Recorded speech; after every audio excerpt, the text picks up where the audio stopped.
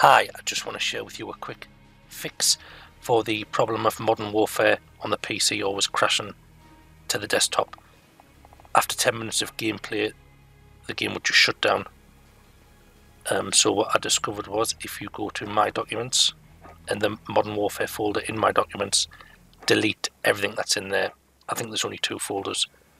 And then when you restart the game will start to install the shaders again. You don't have to wait for the shaders to install. I didn't in the footage you're seeing now, and the game ran okay. It's only a temporary fix. I did it last night and I managed to play it for 4 or 5 hours. I had to do it again this morning, and again I've played for another 3 hours without any problems. So hopefully it'll work for you. It's not a brilliant fix. It doesn't solve the problem completely, but it does, or at least it did allow me to get back online and show off my mediocre gaming skills to the world. And hopefully it'll get you back online as well. Thanks for watching.